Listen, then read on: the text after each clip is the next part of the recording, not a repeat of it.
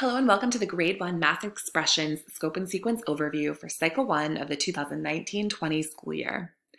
I'm going to spend the next several minutes explaining to you some of the key features of this document, paying particular attention to ways that it is different from last year.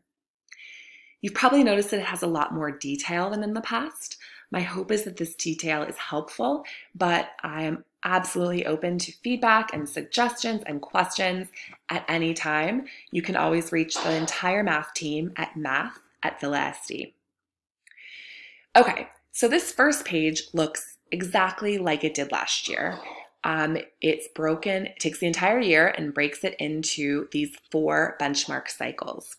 This lays out for you on these dates, what are the units that you're teaching. It's a good overview of the entire year, which is especially helpful because the detailed pages that follow only cover cycle 1 so far. That's just because it took so long to write out all the details that we haven't been able to get any further. Cycle 2 will be posted by October 24th. I do just want to mention briefly a little bit about these dates because they tend to cause confusion. We created what we call benchmark cycles as a way to make sure that grades 3 through 8 who give benchmarks have absolute clarity around what is being taught and what could be tested on that benchmark. So because the benchmark window opens on November 12th, which is a Monday, all of the content in benchmark cycle 1 has time to be taught by Friday, November 8th. The term isn't over. You have not done your report cards yet. This might feel like a random date, but this date is the day before the benchmark window opens. So that means that by Tuesday, November 13th, you want to be moving on to this content. Might feel like a random day to you to move on to the next cycle, but that is what you want to do to make sure you're keeping pace to finish the content during this year. You don't give benchmarks in grades K to 2, obviously, but we do create optional common assessments. Those common assessments are about 3 open-ended questions. We've been doing this for the last, I think, 3 years, but a lot of people aren't aware of them. They're totally optional, open-ended questions related to the content that you're teaching in cycle 1. They will be available by November 12th. Okay, next page, page 2. You actually have a very short list of standards. A lot of times there's multiple pages of standards here, but for first grade in cycle 1, you are actually only teaching 2 standards, 2 PA core standards. That's what this column on the left shows. The column on the right shows the Common Core equivalents for those PA standards. Some schools tend to like PA, some schools tend to like Common Core, some schools like to be able to move between the 2. What this tells me is if I'm teaching this PA core standard, that is roughly equivalent to these 2 Common Core clusters. I'm going to be honest with you, usually it's a 1-to-1 kind of correspondence, 1 PA core standard to 1 Common Core cluster. This is absolutely a kind of a rare exception that there's 2 that compose that single PA core standard. But that's kind of the beauty of the Common Core. It breaks things down a little bit more and gives you more detail that you don't have in Pennsylvania. So when I'm teaching this PA Core standard, if I'm not totally sure what that means, I can look over here at the A cluster and see the A1 standard and the C cluster and see the C5 and 6 standards and get more detail about what this PA Core standard looks like.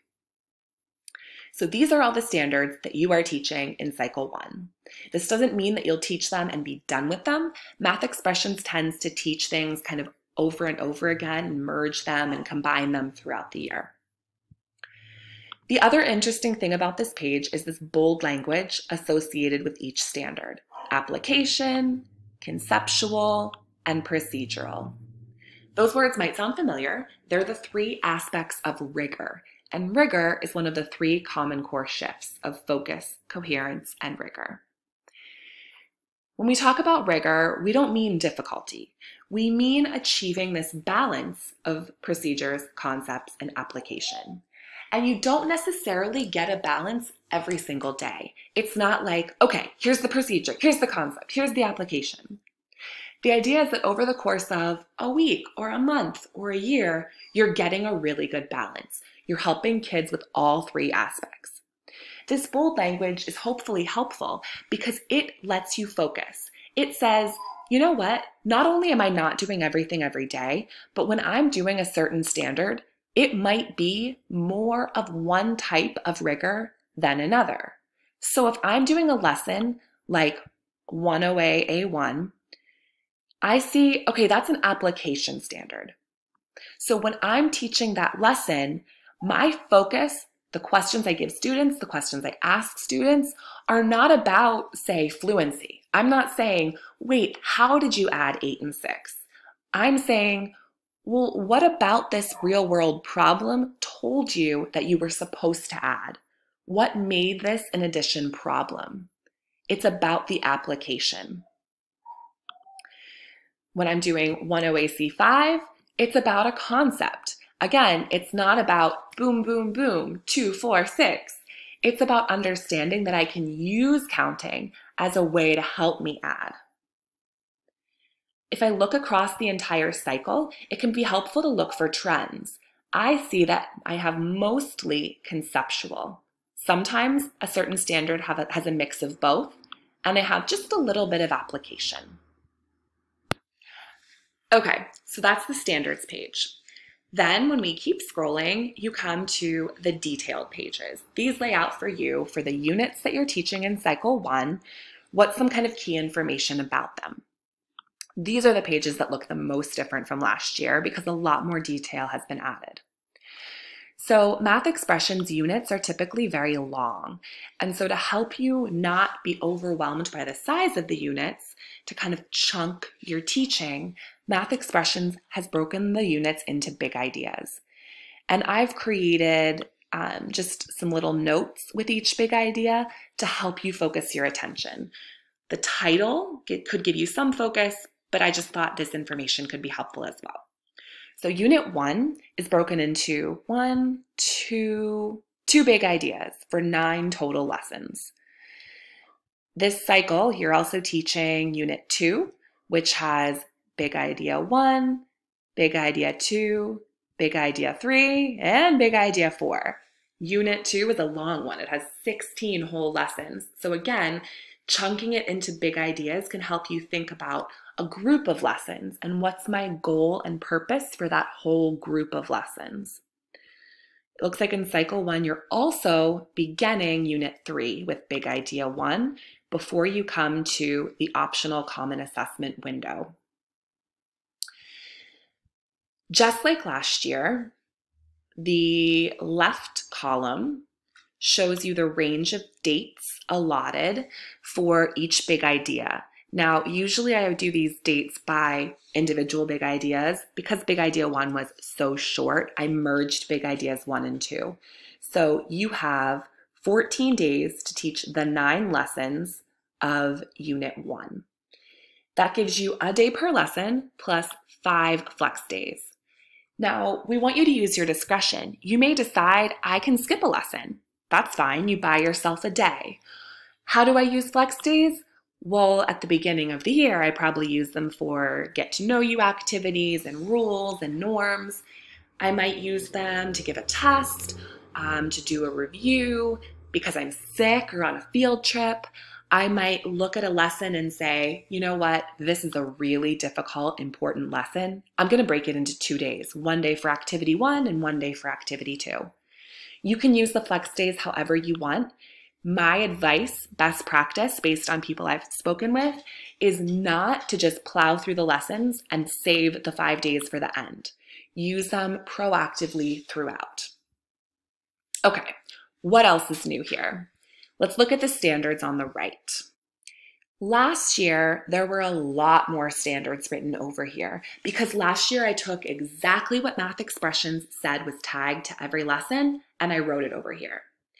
So that's the thing about Math Expressions. They include a lot in each lesson to help you see the connections between concepts. It's great. It helps kids see the connections. It helps them review. It helps them learn. But I felt like if I wrote all of those standards over here, it makes it hard for you as a teacher to focus. Sure, maybe I'm touching on 5 different standards, but which standard am I really focusing on that day? So I tried to narrow down the standards that you are truly teaching, truly putting your attention on over here on the right. If at all possible, I made it 1 or 2. Here looks like a case where I just had to say it was 3. Sometimes there are a lot of lessons that all cover the same standards. If that's the case, I made the box cover all of them. There are other times, actually it looks like it didn't happen for your grade. Oh, well, here's the case. Lesson 214 had these standards. 215 had this one. So I really tried to be as specific as possible so that you can really target your instruction. Again, there are often more than 1 per lesson, but I did narrow it down compared to what the book said.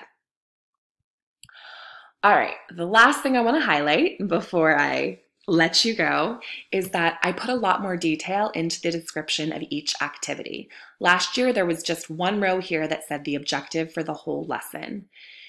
But because there's multiple activities, sometimes they didn't all relate to that objective, and the objective could be misleading. I included the objective for each activity. So for activity 1, students will be able to represent and solve addition story problems. This language is often taken directly from the activity's objective, but a lot of times I tweaked it to make it more specific. Sometimes I felt like the objectives in the book were a little bit generic or didn't really get to the heart of the activity. After the bold objective, I just included 1 or 2 sentences of notes that I thought could help you make better sense of the activity and implement it. Reading those notes doesn't really summarize the activity for you. You still definitely have to look at the book, but I hope it gives you kind of a supplement, like you have a friend beside you helping you co-plan. So that is all the information for Math Expressions Cycle 1. Again, Cycle 2 will be released by October 24th. Feel free to reach out with questions or comments to math@PhilaSD. And I hope that this is helpful and you're off to a great start to Cycle 1 and the entire school year. Thank you.